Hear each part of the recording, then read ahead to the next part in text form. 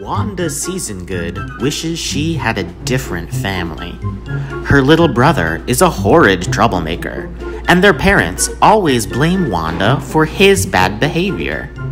On her 11th birthday, Wanda meets a talking bluebird named Voltaire, who wants to tell her an important secret about her family, but he can't remember exactly what it is. Together, they go on a quest through the scary wood to restore Voltaire's memory and find Wanda's secret.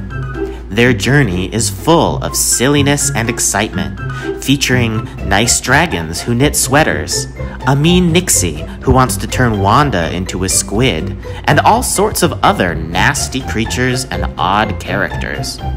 Join Wanda and Voltaire for a fun and twisted fairy tale adventure in Wanda Seasongood and the Mostly True Secret by Susan Lurie, with wacky illustrations by Jen Harney.